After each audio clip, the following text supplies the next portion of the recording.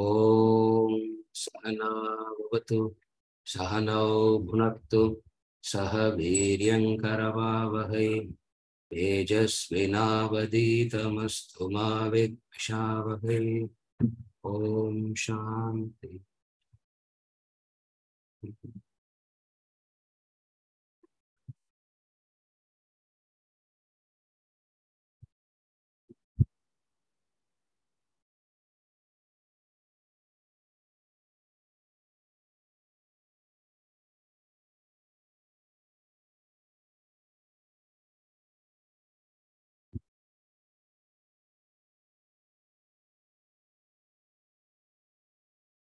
Chapter 4, we are studying attachment versus detachment. In that, we have studied a few levels of attachment: material, physical, emotional, egoistic.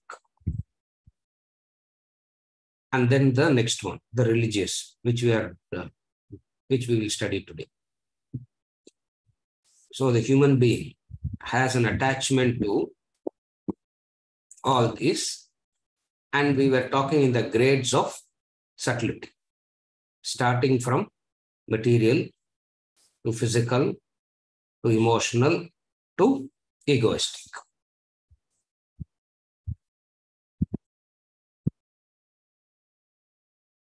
Attachment is dependency. Detachment is not dependent. Again, attachment equals dependency. When we say a person is attached, it means a person is dependent. Dependent on what? Whatever be the factor. It can be material, it can be emotional, it can be physical, it can be anything. But there is an attachment. But there is a dependency.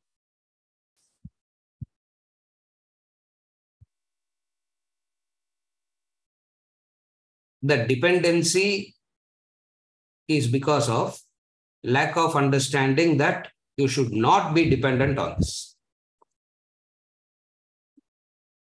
You become dependent because you do not understand that you should not be dependent.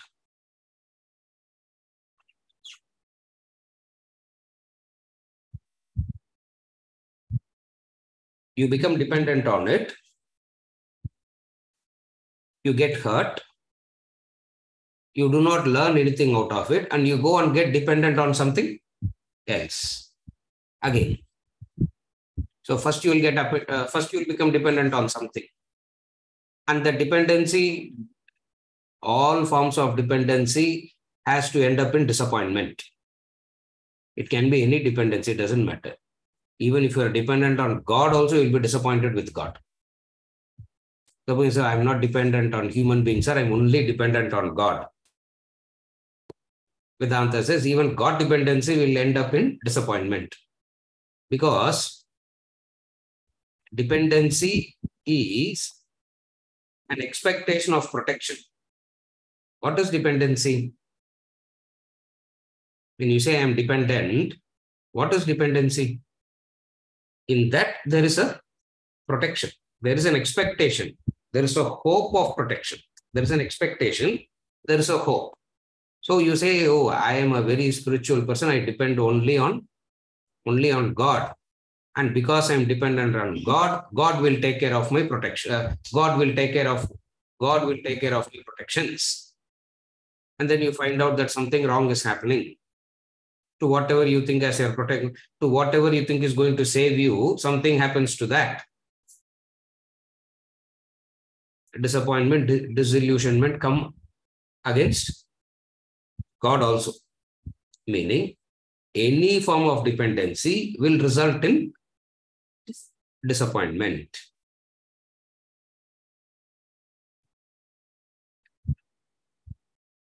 Subtler the area that you are attached to, greater is the pain. Dependency causes pain. As your dependency goes subtler and subtler, your potential for pain is becoming more and more and more. That's the difference. So there is a dependency, and then there is a dependency. Also, there is something called a pain followed by that expectation. So you can never have an expectation and not have any pain following it. So naturally, what happens when there is a pain? The mind will move on to the next, to the next, to the next. So thus the mind keeps moving from one attachment to the another attachment, from one dependency to another dependency. So what are the dependencies that we have seen till now? The first one we saw is material. Dependent upon material wealth, because in that lies the protection.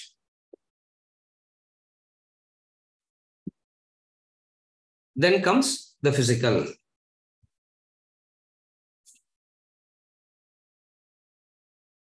You acquire material things for the physical protection only. That's why if there is a health issue, you are ready to sell your house also, isn't it? You are ready to sell the house to save the body, because the attachment to the body. It goes. From then comes the material, the physical, the emotional, the egoistic.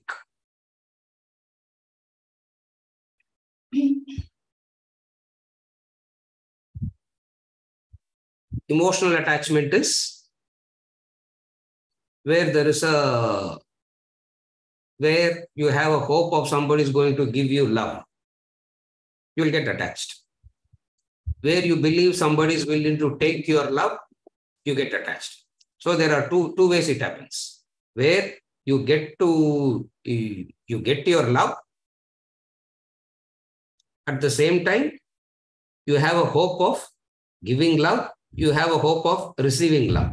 That is emotional attachment. And then what happens? It's not that you don't get love, you get it, but again the same disappointment, frustration, all that continues. Egoistic level.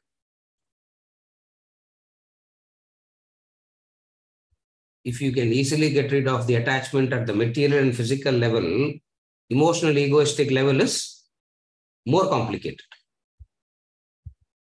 Spiritual level is all the more complicated. Greater than the blinding darkness. That is Isavasya Upanishad. That is spiritual attachment. What is spiritual attachment? You get attached to something, and that attachment, if all these four are blinding darkness, that is greater than the blinding darkness is the spiritual attachment. It means what? You need to use all this, but you should not be attached to any. That is the connection. What is this egoistic attachment that we were studying last? We'll continue from there. Yes. So after emotional, Swamiji says egoistic. Why he is not referring to intellectual level? Is it different or are they same? The question is material, physical, emotional, then it should come intellectual. Why egoistic? There cannot be an attachment at the intellect. It is the ego that plays there. So even though we can loosely call it as intellectual attachment,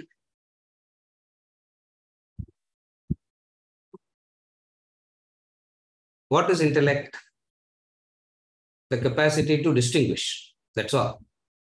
This is wall. This is the door. This is food. This is non-food.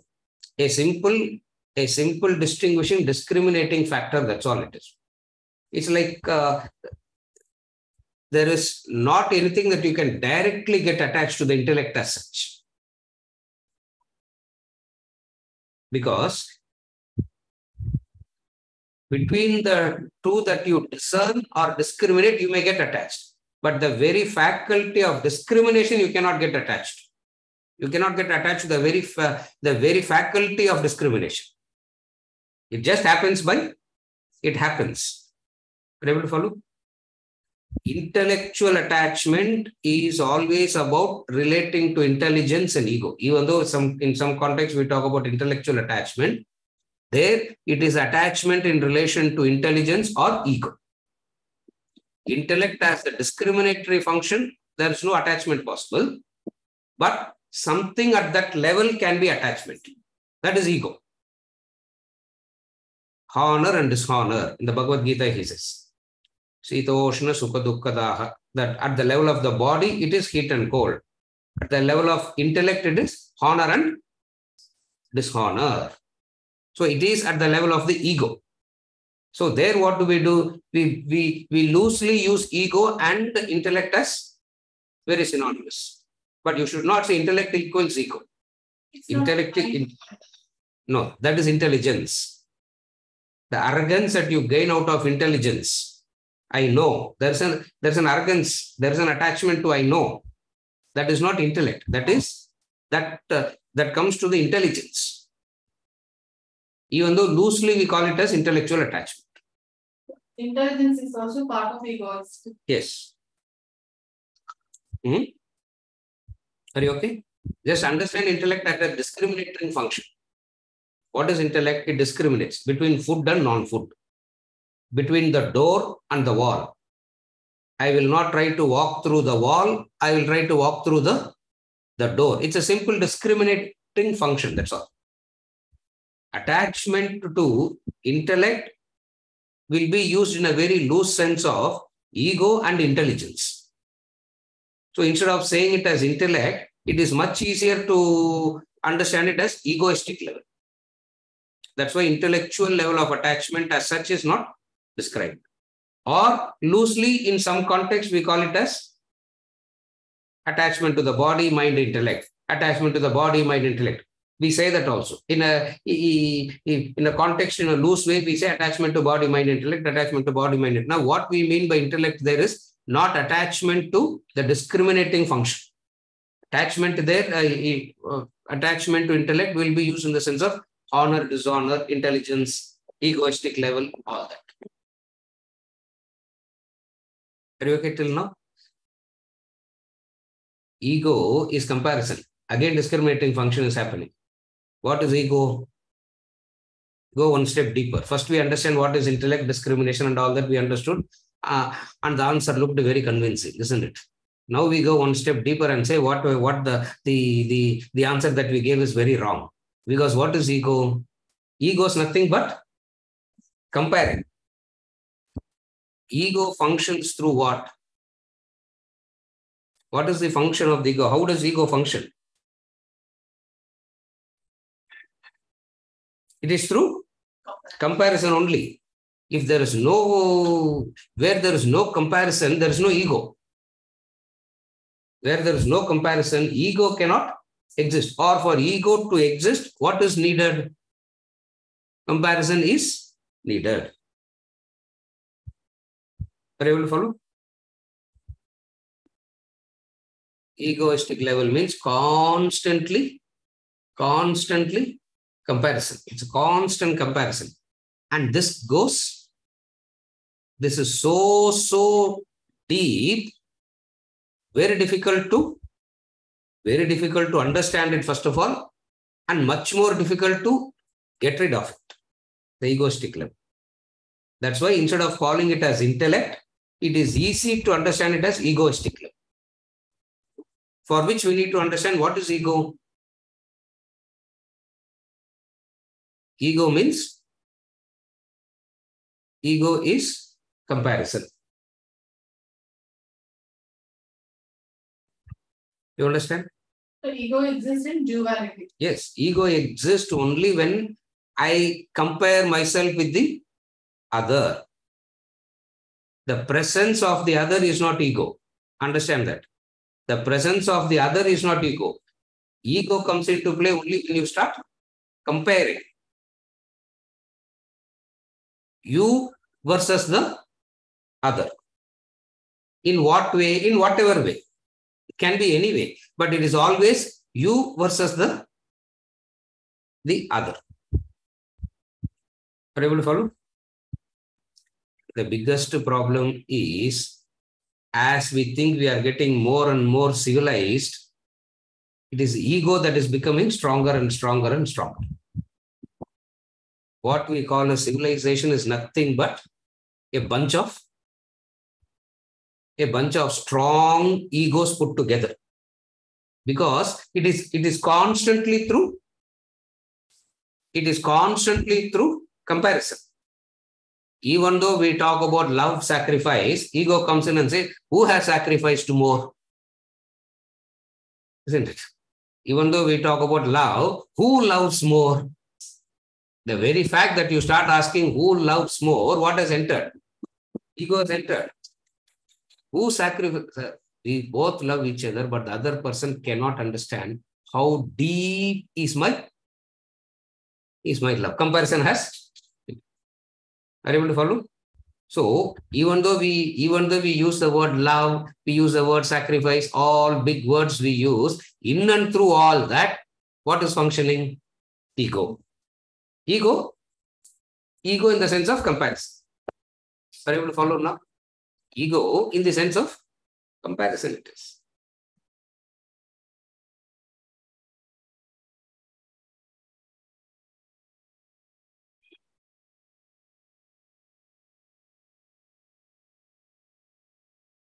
What is ego?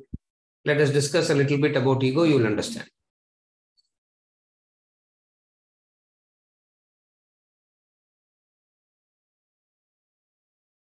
So many things we said, I'm trying to recollect now. So many things about ego we discussed.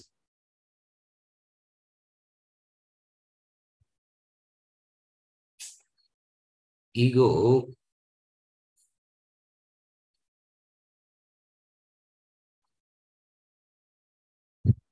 I feel that I am nobody, and if I have something, I will become somebody. That is ego. Ego starts from where? As I am nothing, I'm nobody. If I have something, I become somebody, and that somebody is a meaningful existence. And what should I have? I don't have an educational qualification. I should get an educational qualification. I don't have wealth. Without wealth, I am nobody. Nobody respects me. Nobody pays any attention to me because I don't have wealth. Because without wealth, I am nobody. Now what I should do in order to become somebody? I have to acquire wealth. So the moment I acquire wealth, I believe I am somebody in comparison to whom? To somebody again. Are you able to follow this example? Without beauty, whatever my concept of beauty is, I feel I'm nobody. Therefore, what do I have to do? I have to become fair, isn't it? Fair and lovely, isn't it? Because black and lovely cannot exist, isn't it? Black and lovely, how can it coexist? So I have to become fair. So what do? I'm not fair. If you are born here, how can you be fair? You will be only, isn't it? So what do? You have to become. Without that, I am nobody. And if I become that, I'll become nobody. So, wealth, beauty. Without family, I'm nobody. So if I have a family, I become somebody. So I try to acquire a family, because wherever I go, people are not respecting me because I'm not a family person. Suddenly I feel, oh my God, if I become a family person, everybody will start paying some attention, isn't it? Ego is always a feeling of being somebody, becoming somebody. That is ego. From where it comes, a deep sense of comparison. I see here, I see here, I see here, I see here. Extroverted nature, I'm seeing outside all the time. And when I see outside all the time, there is so what do? The moment I look outside, I will start comparing.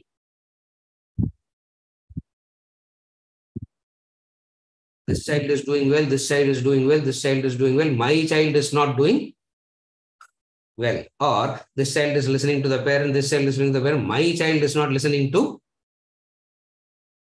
to me. Which child ever listens to the parent? Isn't it?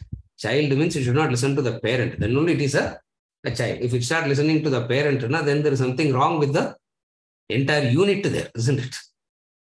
So evaluation starts.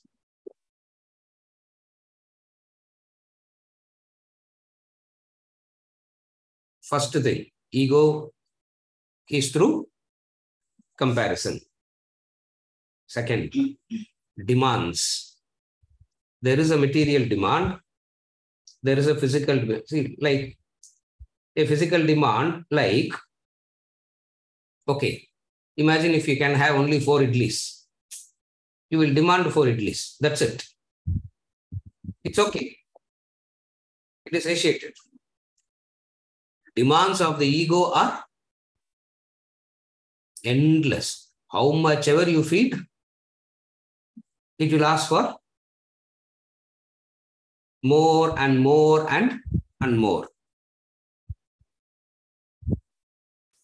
Demands of the ego is okay.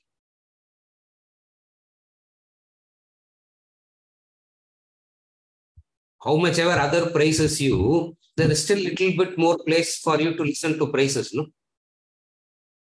Correct? Somebody starts praising you. Somebody starts honoring you. There is always a little bit more extra gap in you. That can be filled, isn't it? Some more praise, correct?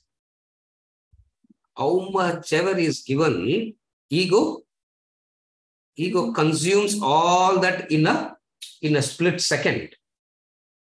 How much ever attention is given, how much ever is given, ego consumes all that in a split second and remains empty forever. Everybody follow, no? What is ego? Everything is provided, but ego consumes everything in a split second and it says, I'm empty.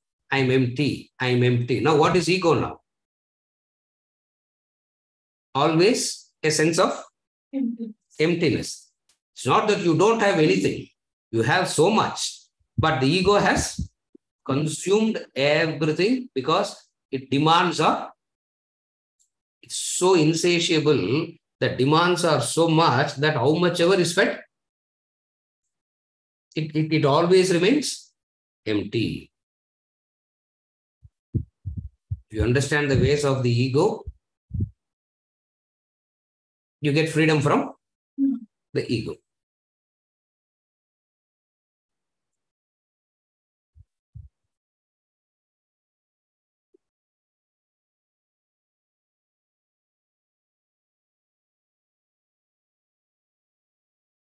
Ego feeds itself in either way.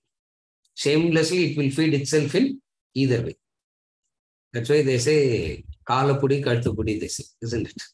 Ego will fall at the feet, or ego will strangle shamelessly it can do both in order to get what it wants. In order to get what it wants, ego is that shameless entity. No, you can't go and talk to the ego about pride, knowledge, all that doesn't work as far as the ego is concerned, because ego is a shameless entity. Either way, it will satisfy the ego. Either way, at times, if it satisfies through superiority, at times it will survive through inferiority. If it says I am best and survives, it will say I am useless and it will want to do.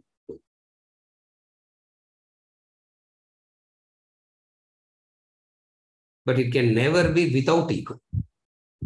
To be that egoless is very, very, very difficult.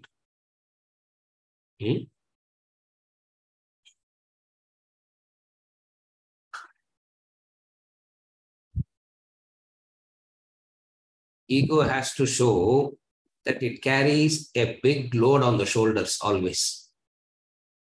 It has to tell others that I am carrying a big burden.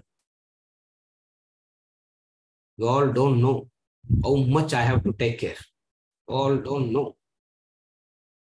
have to get up. The way they describe making coffee, you'll get tired listening to that, isn't it?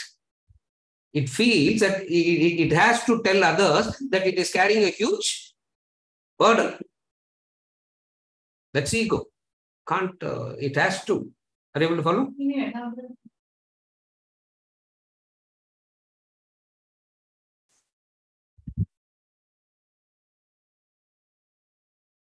Ego says, you don't know, sir, what all responsibilities I have. The ego says. It wants to show that it is carrying something which is big. What is that example? That's why you always give the example. First, we'll go to the mythological character, Atlas, that fellow who carries the person who carries the whole earth on his shoulders. You should ask him from where he is standing and holding the earth. No? Standing somewhere, holding the earth. It means what? Who's carrying? What is carrying the weight of both now? See, he's standing somewhere and carrying the earth. It means somewhere he's standing, isn't it? If he's standing somewhere and carrying that burden, actually what is carrying both? Something other. Ego cannot accept something other is helping. Ego has to say, it is all, I am carrying the heavy load. Are you okay? Ram Tirtha puts the same thing in a very different way. The person sitting in the train, carrying the luggage on his head. The person sat in the train, carrying the suitcase on his head. The co-passenger said, why don't you put it down? This person said, I cannot put it down. Why? I don't want to burden the train anymore. Why? Because as it is, the train is carrying you, carrying this, carrying that. All that I can do is, at least I will not burden the train with my suitcase. Looks like a very, when he says that, you feel like prostrating to that man, isn't it? Looks like a very, very humble statement where he doesn't want to burden. What did the fellow passenger said? Foolish person you are. Why? Anyway, the train is only carrying you and the suitcase. All that you have to do is what? Put the luggage down and enjoy the train journey, isn't it? Enjoy the train journey.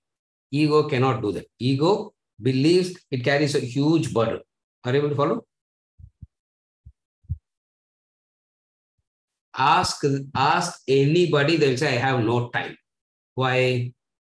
Because their responsibilities, they have such a huge burden that they have no time for anything else. Are you able to follow now? Why don't you do something better? They say, I have no time. Why? Because the burden that I am carrying, I have to prove it to others that my responsibility, my burden is much bigger than what you are carrying. Srikanth, புரியுதா? நீங்க எல்லாமும் burden வச்சிருக்கிறீங்க, but my burden is slightly heavier. Are you able to follow? Ego survives in that.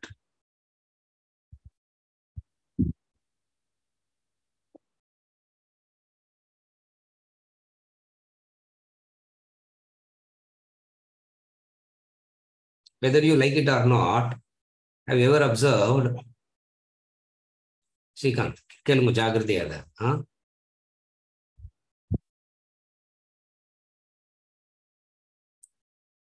Most of the wives have a much better life after the husband dies. Have you ever observed that? Not all, most. Have you ever observed that in your life? Have you ever thought even why they feel like that? What is the relief? The burden. That man is sitting in the head all the time. Now that it is, are you able to follow? It's a burden. And then they have to say what? And then the ego has to say what? My burden is bigger than yours. My burden is bigger than yours. And when somebody comes and says, my burden is bigger than yours, you will get very upset. Because you will say what? No. One mother-in-law and one husband. What a burden I am carrying with one mother-in-law and one husband. What is your problem? Are you able to follow? Two human beings, that's all. But the ego starts. Ego is upset. Are you able to follow? Ego is so upset that it cannot, to an extent where they talk about their, extension of it is what? A person says, I am sick. You tell the person, you look very healthy today. What happens? Are you able to follow? A person, every day you meet the person complaining, I am sick, this is paining, that is paining, head is paining, stomach is paining, my third leg is paining, my fifth hand is paining. There's no third leg, but then they imagine all that and it starts paining. Try it out. One day before that person starts complaining about their disease, tell that person, oh, you look so cheerful and so healthy today. And see what happens to that person. What do you think will happen? They will not say thank you. What they will say? What will they say? You are mad. You don't know what is happening? You don't know what is happening inside me. Why? Because you don't know. With all the burden, I'm doing what I'm doing. Ego wants etc. Are you able to understand now? With all the burden, I am doing what I am doing. I cannot say I am so free. Divine is supporting everything. I'm just doing what I could do. It is taken care of by the divine. Are you able to follow? Most of the time, it's not a burden at all. The ego boasts. And you talk to everybody talks about the blessings they talk or the burden they talk. What do they talk about? Are you able to follow? From another angle, look at it like this. When will you call a person boring? Oh, this person is too boring, you say, no? When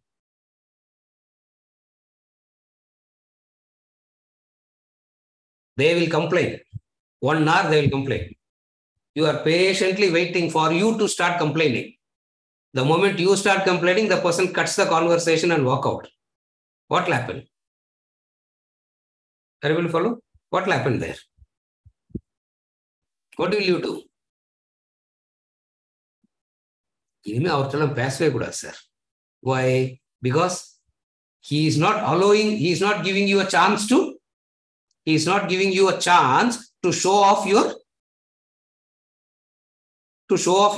complaint. What is complaint? Complaint means you are saying that you are carrying a burden. Are you able to follow? What is complaining? That's why a spiritual person, there's no complaint at all. Because there's no burden about anything. Are you able to follow the difference now? There's no burden about anything.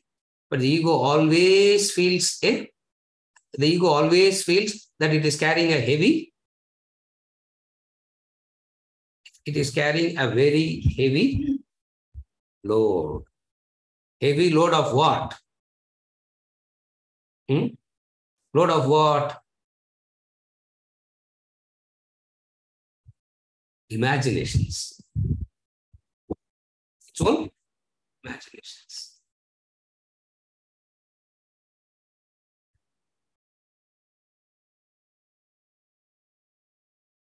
Last example. For this ego having a burden. Have you ever heard anybody saying that I grew out of joy and bliss? Have you ever heard anybody saying I grew in life out of joy and bliss. Everybody has to say, I grew in life out of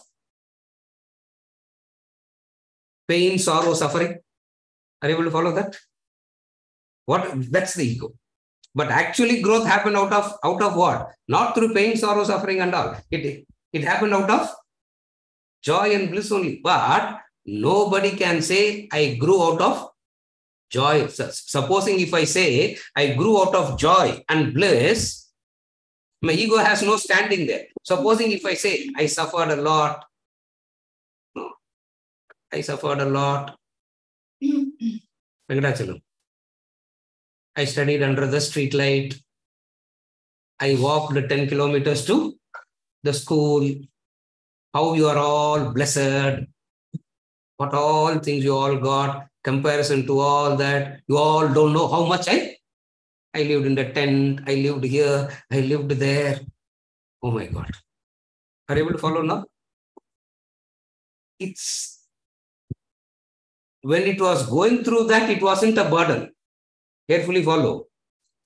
Carefully follow. When you are a child, when you are studying in the street light, it wasn't a burden at all. It was just sheer fun. No crying happened then. Are you able to follow? But now the ego has to compare. And now the ego has to say what? That's where it's madness. Are you able to follow the insanity of the ego? It has to, at that time, it wasn't how much I saw. It was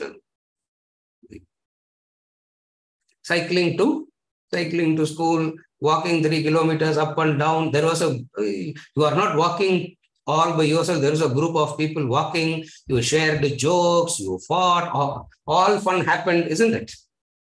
So what the ego should say, what is the right way of saying it?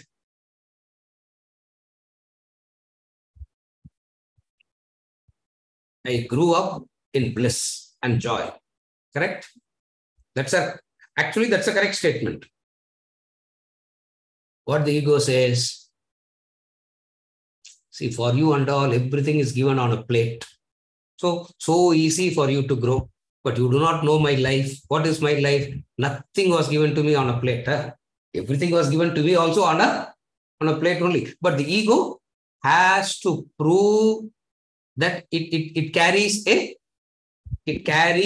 a burden in the past, or it is carrying a burden in the present. Never ego can say what? I have no, I am free. Because the moment you say free, it will start feeling useless now. Because when it's carrying a burden, are you able to follow? When it is carrying a burden, others will certify. When you are carrying a burden, what is the ego expecting? A certification from the others. What is a certification? Oh, wow. All this you became like this? Wow. Are you able to follow? It talks about the burden only to get a certification. Yes. I don't understand the term carrying the burden.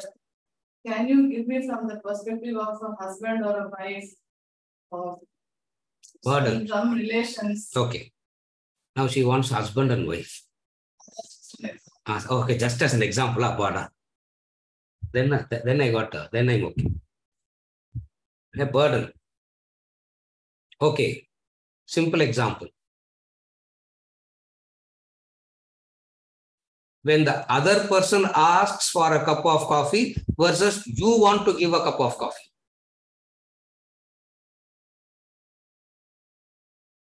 Husband and wife, she asked to know, so I have to give an example. Narayanji. When I ask for, not me, I don't ask only. Their problem is I'm so egoistic that I don't ask. So that's another problem. Are you able to follow? Where you want to give versus the other person asking. Are you able to follow? When the other asks, what do you feel? What do you feel? pressure, isn't it? Burden. That's what the burden is. You follow what I'm saying? When you give, you are being charitable. Ego there. Everybody understand the difference? When the other is asking, who are you to ask? Don't you have hands and legs? Can't you make your own thing? Are you able to follow? When the other is asking, ego takes that angle. When the other is not asking, the ego takes another angle. That is why we really do not know what to do with the ego. Because either way, it makes you to suffer. Are you able to follow? If it asks, it will say pressure. Okay. If it doesn't ask, what it will do? Freedom, huh? Indifference. It doesn't care.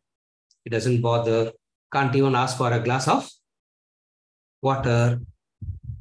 Ask, there is a problem. Don't ask, another problem. Are you able to follow? Doing on its own. Doing on its own, it feels superior. When the other is asking, it has to give. If I am doing on my own, I am a giver. Are you able to follow? I am being very charitable. So, what the husband believes, I am being charitable in doing something for the family. The wife says, I am being more charitable than you, than doing something for the other. So, what happens between the two now? So when the other asks, it's a pressure for me. Yes. If I'm doing on my own, I'm being charitable to the other. Yes. And if no asking is happening, then I'm indifferent. Then you feel the other is not recognizing your presence. So it means what the ego wants. Are you able to understand the scenario now? It means what the ego wants. Ego just wants 2, 3 toys around. Ego just wants 2, 3 toys around. That's all the ego wants. Smile. The toy should smile. Are you able to follow? When I am having a headache and the other smiles, I am having a headache and the other smiles, it is intolerable. When I am smiling and the other is having a headache, what happens? Are you able to follow? I have a headache and the other is smiling. Srikanth, Purita. Now the other is having a headache. What do I say? Always complaining, sir. Are you able to follow? Purita. So, in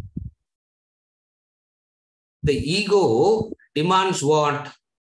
What is the demand of the ego? The demand of the ego is slave. Ego always wants slaves.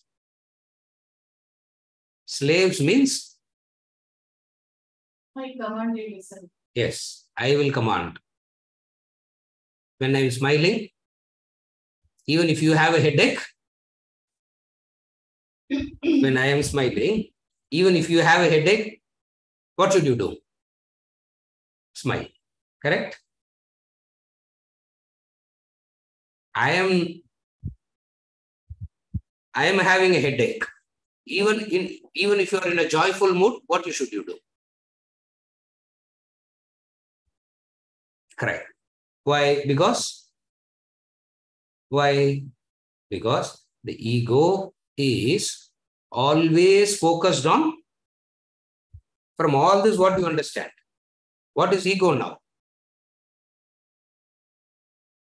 Intense self-focus.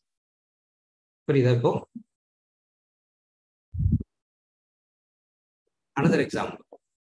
You can never get tired of looking yourself at the mirror. Do you know that? You can stand in front of the mirror, look at yourself, come back, and again look at yourself. You can never get tired. Have you ever noticed it? Nothing will happen, isn't it? Sometimes I may even comb my hair in front of the mirror now, isn't it? Have you ever noticed that you don't get tired of looking yourself at the mirror? Why?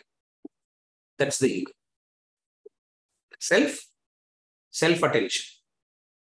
In order to give self-attention, In order, it wants attention. From what it will get attention? The others only. So ego becomes so dependent on the ego becomes so extremely dependent on the other, because attention comes only through the others. Therefore, what does the ego do? In order to get attention, it will start doing anything. If it has to please, it will please. It will have to pretend sick, it will pretend sick. If it has to throw a tantrum, it will throw a tantrum. It will threatening suicide also at times. You follow? So all this put together is carrying the burden. All put together is when I carry a load, who feels superior? The person who carries heavier load? There is a person carrying 1 kilo. There is a person carrying 5 kilos. There is a person carrying 15 kilos. From outside, who looks superior? The person carrying 15 kilos. Therefore, everybody has to prove what? I am carrying a slightly heavier load than all of you. I am carrying a heavier load than all of you. Is the attachment at the egoistic level. Everybody follow? No? This is called attachment at the egoistic level. Are you okay?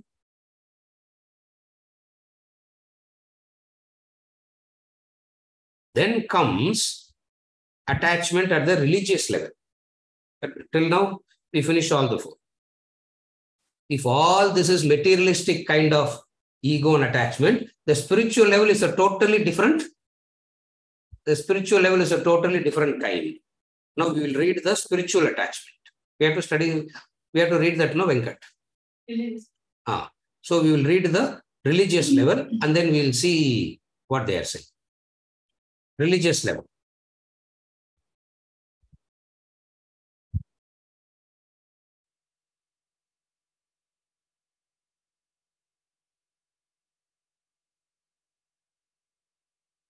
Religious level.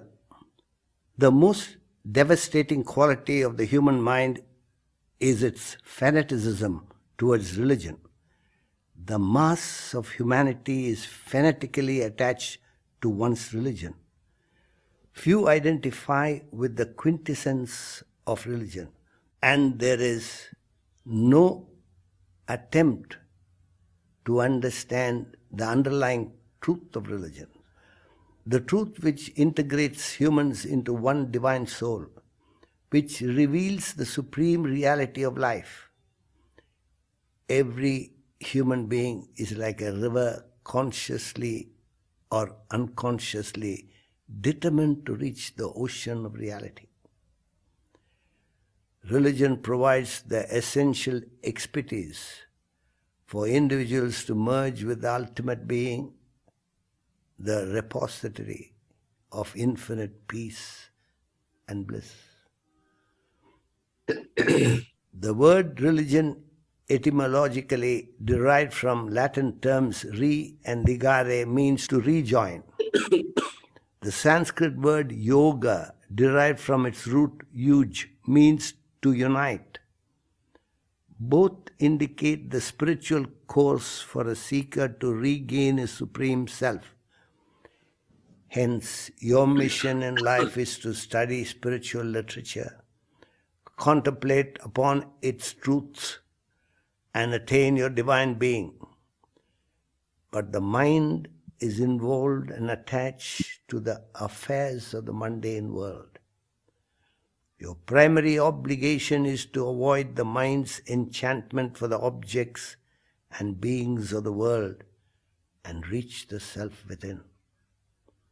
You need a powerful intellect to prevail upon the mind and maintain objectivity until you gain spiritual enlightenment. Now, attachment at the spiritual level, material level, physical level, emotional level, egoistic level. All four can be combined as one group. Religious level is a totally different entity. Why? Because to get freedom from the four, the person comes into religion. To get freedom from ego, to get freedom from the emotional attachment, to get freedom from the attachment and to the body, weakness over the wealth, a person come into religion. Having come into religion, the mind gets attached to the religion itself.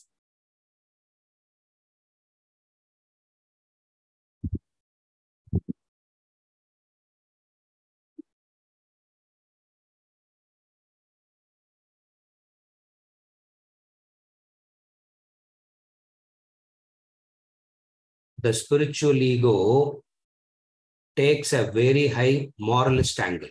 First problem. We'll discuss it step by step. The first problem of the spiritual ego is it takes a very high moralist attitude. With that moralist attitude, it will criticize and condemn everything.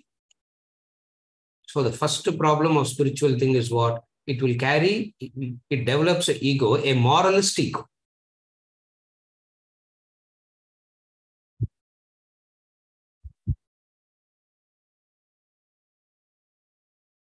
Most of the times, we think the road to hell is paved by negativities. No. The road to hell is paved by good intentions. The so-called good intentions, which is nothing but spiritual ego. So that's why of all the attachments, spiritual attachment is what is described as the worst. To remember the Upanishad, it says, greater than the blinding darkness. If all the four are blinding darkness, material, physical, emotional, egoistic are blinding darkness, this is greater than the blinding darkness. So the first thing is what? A benevolent ego. A benevolent ego. The spiritual ego is more complicated than all other things.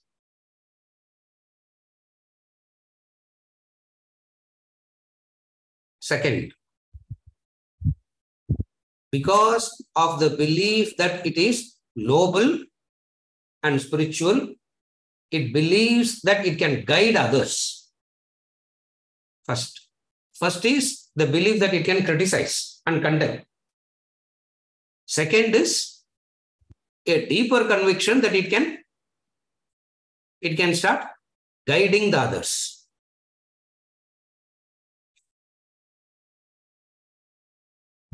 And when it starts guiding the others, okay, to put it in a very simple way, a worldly person can easily say, I don't know in many areas. A spiritual person cannot say, I don't know in any area. Have you ever noticed it? The so-called spiritual person can never say, I don't know in relation to anything, because about each and everything that person will have something to say. At least a worldly person will say, I don't know. That's why this ego is far more dangerous. Far more dangerous is this ego.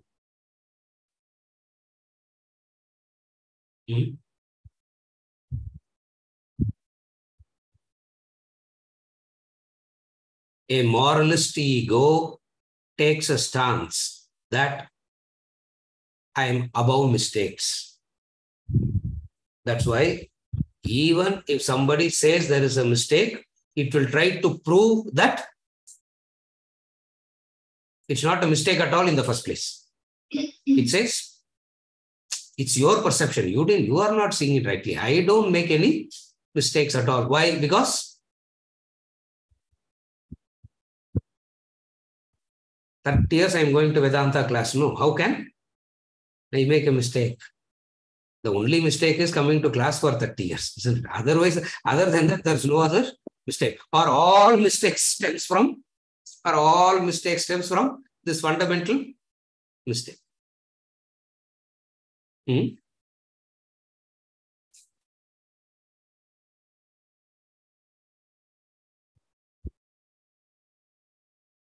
the other areas, you will make a mistake and you will try to correct them. In the area of spiritual, a person who thinks that person is spiritual, what the person thinks,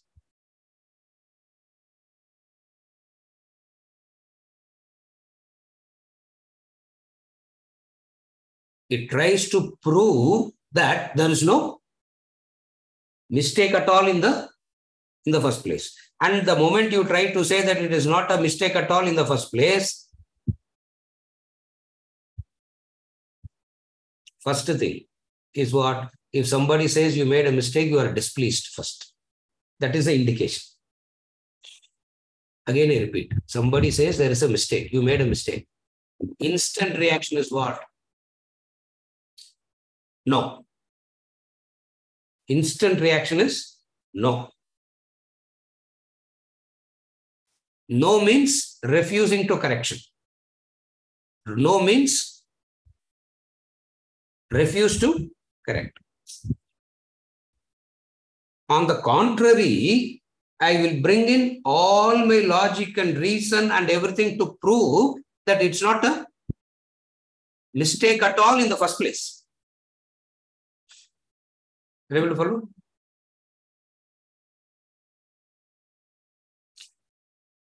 Because you do not know the fact, that's why you are calling it as a mistake. So what you will do, you will try to bring in more and more and more, what you call as a fact, to prove that there is no mistake at all. Spiritual ego has this deepest problem. That's why the Upanishads says, worldly darkness is blinding, spiritual darkness is greater than the blinding darkness. Greater than the blinding darkness. To get freedom from the four, you come here. You come here and you get involved, where will you go? That's why it is blinding. See, you want freedom from the four. What is the four? The material, the physical, the emotional, the ego. You understood all four are troubling you. You want freedom from that. And you come here seeking solution. Coming here, you get involved in that. What happens? That four will look much better than this. That four looks much better. That four will look much better than this. Therefore, the Upanishad says, the teacher always says, the spiritual ego is dangerous. The most of all the attachment, the worst attachment is attachment to religion.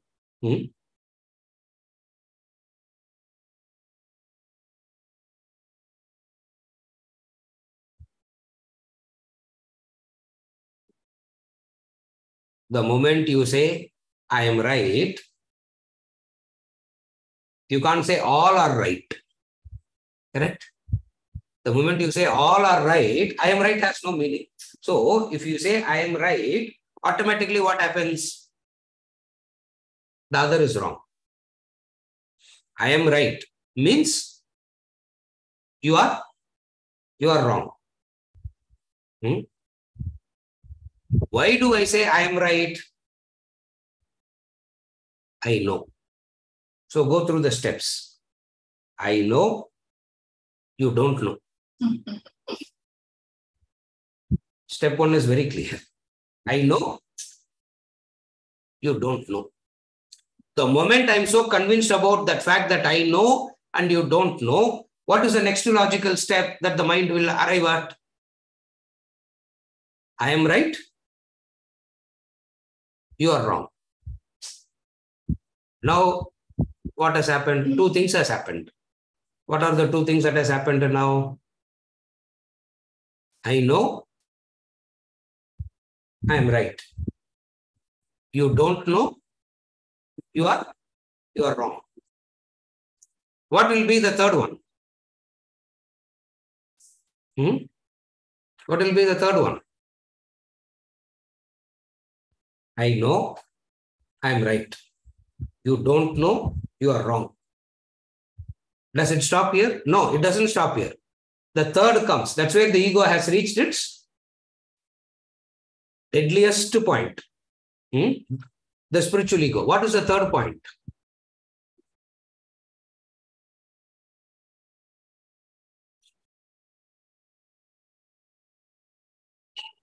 Three steps. First step is I know. Supposing if I say all of us know, then the statement I know doesn't make any sense. Therefore, if in order to say I know, I necessarily have to say you don't know. So I know, you don't know. What will be the natural next step? Since I know, I'm right. Since you don't know, you're wrong. Third, devastating step. What is the third step? I know, I am right.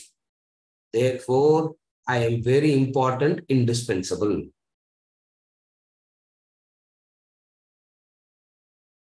Purida? I know, I am right. Therefore, I am indispensable. You don't know, you are wrong. Therefore, you can be easily dispensed with. Where it believes that it is the most important thing and rest all can be massacred, slaughtered. This is the spiritual ego. Are you able to follow the steps? I know, I am right. Therefore, logically, Srikanth, idana correct. எல்லாம் எனக்கு தெரியும், நான் தான் சரி அப்படின்னா யாரு ரொம்ப முக்கியம்? Who is very important? I am very important. You don't know anything. And if you don't know anything, obviously you are wrong. So what I can do to you, I can simply dispense. That's why we can just keep dropping and dropping and dropping without any kind of remorse whatsoever. Why? Because I know I am right. I know I am right. Not only I know I am right, I also know that you are wrong. Because I am right only in comparison to a state where you are wrong. This is what is called as the spiritual ego, and this attachment is worse than all kinds of attachment. This attachment is worst.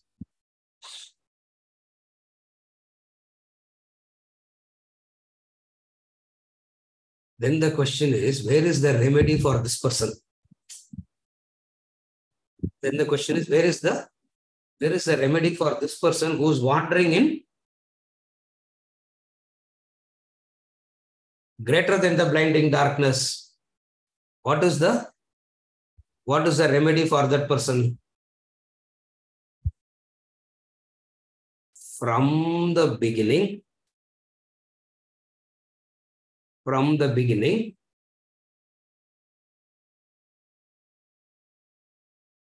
practicing detachment.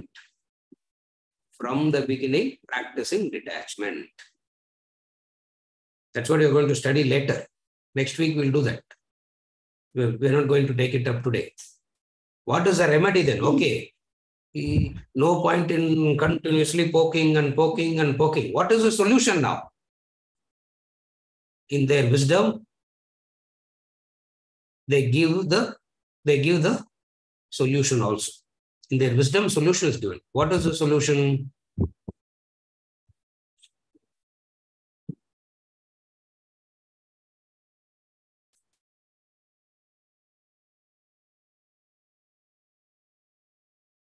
Wherever anybody points out your ignorance,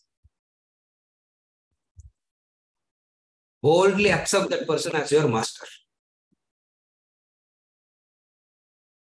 The child comes and tells you, you do not know. Boldly accept the child as your master. If somebody comes and tells you, you don't know, learn to boldly accept. Anybody who exposes your ignorance, learn to accept rather than defending it. What is the way out? Now, stop defending your ignorance. Stop defending your ignorance. In that defense only, you are getting deeper and deeper. Are you able to follow now? The moment you start defending your ignorance, you get deeper into ignorance. The moment you start acknowledging the one who is exposing your ignorance, you become free from ignorance.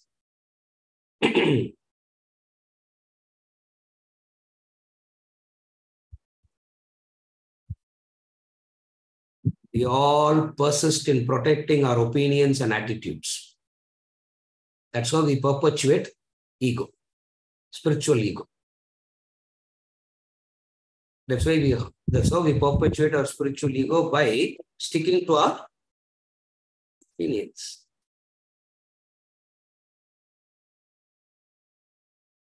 Not realizing that what we have as our opinion is nothing but, what is your opinion? Ignorant by nature. How do you say your opinion is ignorant by nature?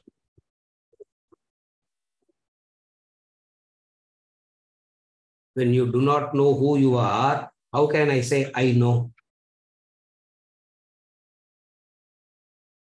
You don't know who you are.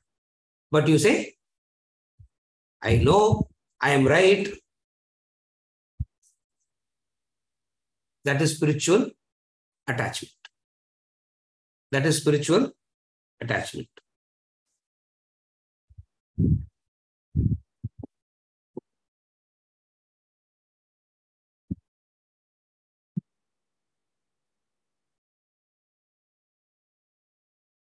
Remembrance of ignorance leads you to liberation. Remembrance of your ignorance leads you to liberation.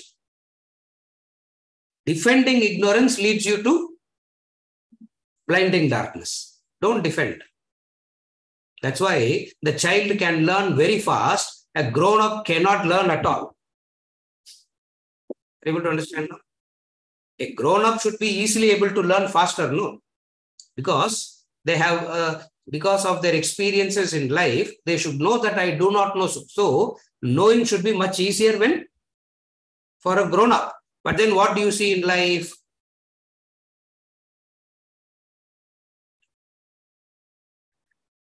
As you are supposed to age, stubbornness is increasing. Have you noticed it? As you grow old and old and old, you just become more and more and more stubborn. In fact, there's no growth at all. Body is aging. That's all. Body is aging, ego is getting consolidated. What is the way out? That's why you give the example of the child. Child doesn't have a problem of saying, I don't know. The ego has a problem of saying, I don't know. Because if I say I don't know, I look like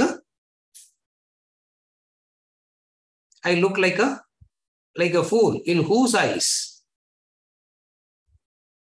In your own eyes, not in the eyes of others. Because anyway, the other believes that you are a fool only, isn't it? Therefore, it is never in the eyes of the others. If you say, I don't know, you will look like a fool in whose eyes? Vijay, you will become wise straight away. If you say, I don't know, you look like a fool in the eyes of whom? In your own eyes. Because you believe that by you pretending to know, the other is going to certify you that you are wise, and in that certification, you are blinding yourself. That's why the wise one doesn't worry about certification as in honor or dishonor. Are you able to understand the difference now? If I say I don't know, I look like, in whose eyes I look low? In my own eyes, not in the eyes of others. How do you say that? Everybody is so caught up in their own ego that nobody has time to recognize. Everybody is so caught up in their own ego, nobody has time for anybody else. If at all they seem to have time for somebody else, means there is a mutual catering going on. If you have time for somebody and the other has time for, mutual catering going on. The moment mutual catering stops, nobody has time for anybody. Big talk only, isn't it? It's all big talk. Nobody has time for it because they have no time for themselves. From where they will get time for somebody? So, very difficult is this spiritual ego. Why? Because at least in the worldly sense, you can say, I don't know, comparatively easier. But the spiritual person cannot say, I don't know.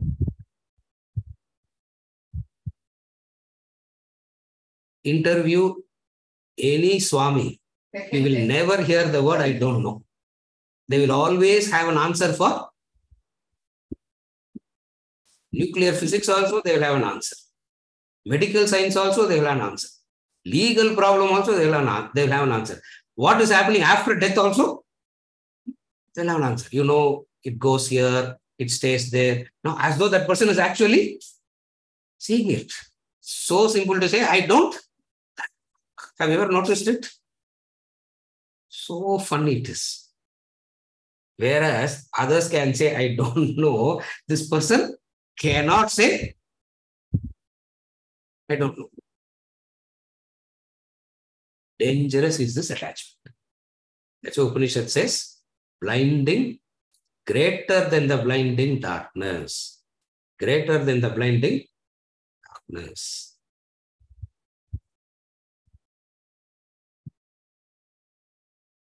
Don't defend your ignorance is the way out. Then what is the way out? Don't defend your ignorance. Don't perpetuate, don't protect it. How do you all defend the ignorance?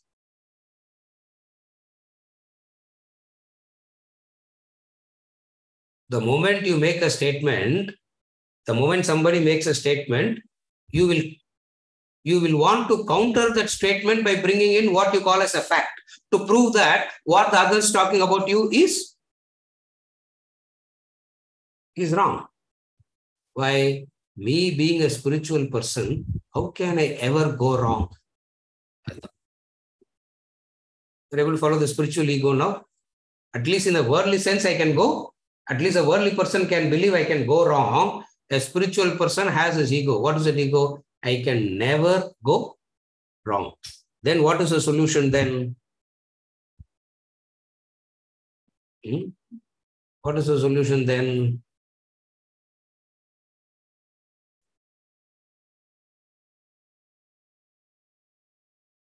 Only solution, detachment. What is the solution? Detachment.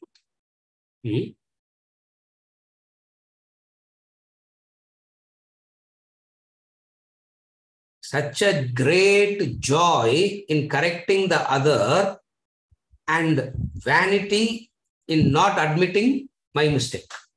A joy in correcting the other. Isn't it?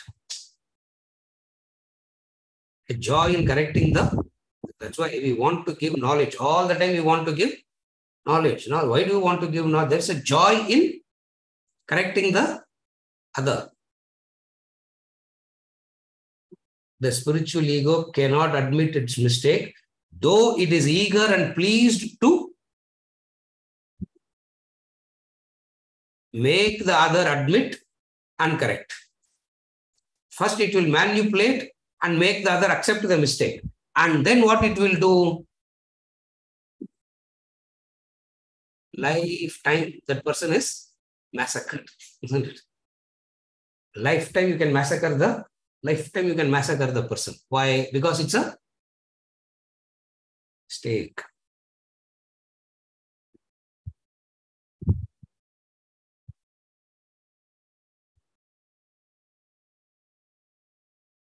Ignorance is a false claim of knowing. What is ignorance? A false claim of knowing when I actually don't know. Yeah, then ego.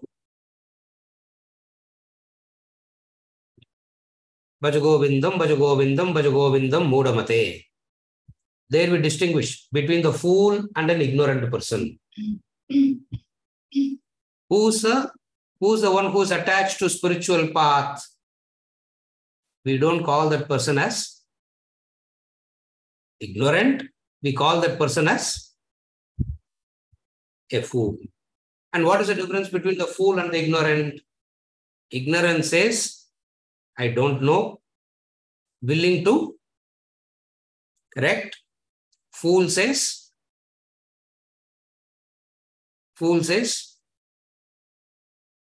I'm always right. You just have to recognize my. Are you able to follow now? The ego says, I'm always right. All that is needed is what? Sir, Vedanta is correct, sir. People in the world are all blind, correct? Oh, nobody's recognizing my greatness. How great I am, so great I am. Nobody is recognizing my greatness. You are correct, sir. Vedanta is very, people are all, why? Because nobody is certifying that you are great. Not only they are certifying you, they are insisting on a certification from you. What? Accept that I am superior to you. Ego will pretend to accept when it wants a benefit in return. Ego will pretend to accept their superiority when it wants a benefit in return. It pretends. Ego knows how to. Ego nale pretentiousness. Ego itself means pretentiousness. It knows how to pretend. To get what it? Attachment to spiritual level. So, we spoke about 5 levels of attachment. What are the 5 levels of attachment? Material, physical, emotional, egoistic, spiritual, religions. Of the 5, group the first 4 into 1. Of the 5, group the first 4 into 1. Comparison to that, this is worst.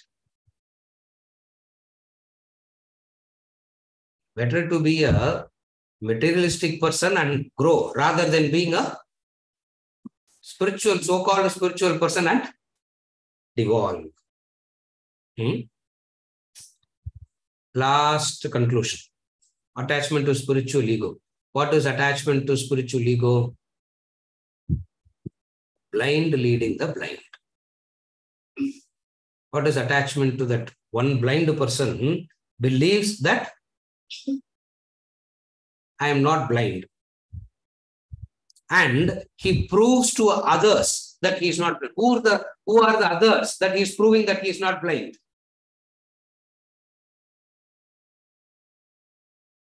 Aparna. A blind can prove to others that he is not blind. Who are the others? Equally blind. So one blind person will prove to the other blind person that I am not blind. And so what happens? That blind person will start following this blind person. Thus, he says, the Guru Parampara continues. Thus the Guru Parampara continues. What is the Guru Parampara? One blind person leading this blind person and this blind person leading the next blind person. Abdi poi, where the Parampara will end? Group discussion, it will end. It will end in the group discussion. Yeah. Where everybody will start correcting, where everybody will start guiding. Everybody will start guiding each other. Then what is the way out? There is the way out. There is the way. As they're not, without giving the way out, it's just poking. So beautiful, the Shastras are so beautiful because if they don't have a way out, you should not poke at the others like that. They should just leave them like that. But they keep on poking. Why? Because they have a solution. And what is the solution? Detachment. And what is that and how to go about it? We will see next term. With this, we conclude for. Do you have anything, Venkat? Yes, Anshu has raised her hand. Yes, Anshu.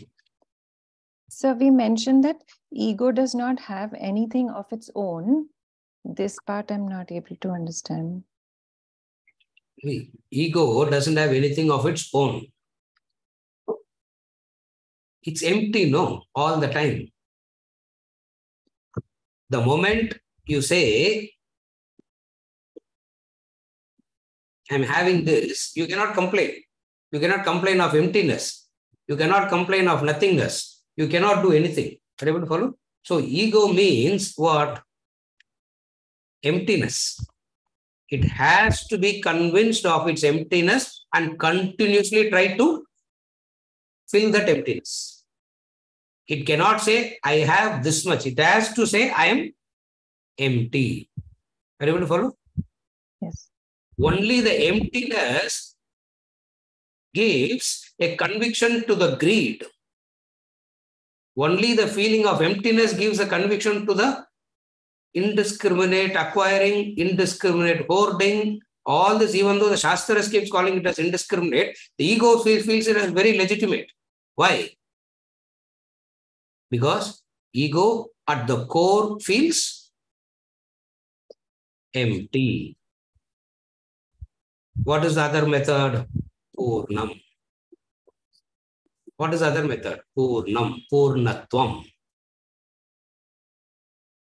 Emptiness is a myth.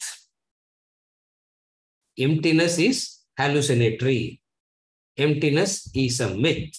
What is the reality? Purnatvam is the reality. So how do you counter this? Purnatvam is the solution. So what is ego? That feels always empty. Is it okay, Anshu? Yes, sir. My question was because ego, we think that we are so much, Yes. that we are so full.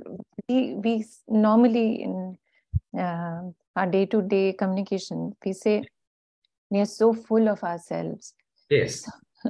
We are so full of ourselves in believing that I am so empty, I have nothing. Only if I get a few, I will find the fulfillment. When we say we are so full of ourselves, Anshu, what people mean is, I am so full of having convinced about my emptiness. I am so convinced about my emptiness. That is why I need to. The very accumulation comes from where? Emptiness only. The very accumulation comes from what?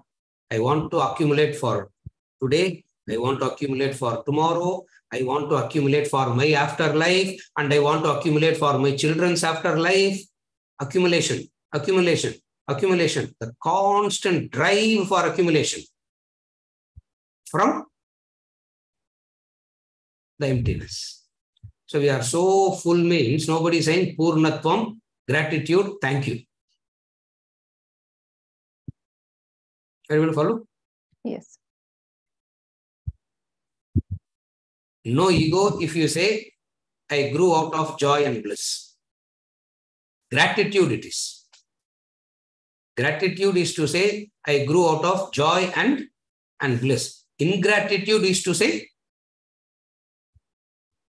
I grew out of misery, sorrow, suffering. Self-made man, they say, isn't it? I am a self-made person, sir. No father helped. No mother helped. No brother-in-law helped. No father-in-law helped. Nobody helped. I am a self-made person. Ego, this is. You follow? Opposite of that is what? Nobody can do anything by themselves without the support of other. Therefore, what is egolessness? Egolessness means recognizing that I am supported always. Ego says I am supportless. I have to support myself. Egolessness says I am supported always. Everyone understand the difference now? Ego says I am supportless. I am hanging in mid-air. Therefore, I need somebody. Knowledge says I am supported already. Knowledge says I am supported already. That's where the question. Clear. Atlas is holding the whole universe on his shoulders. Where is he standing? If he is standing at some place, as a result of it, if he is holding, that means what is holding both? Not him, isn't it? You're able to follow? That's how we should understand. Is it okay, Anshu? Yes, sir. Thank you. With this, we conclude and we continue with detachment next week.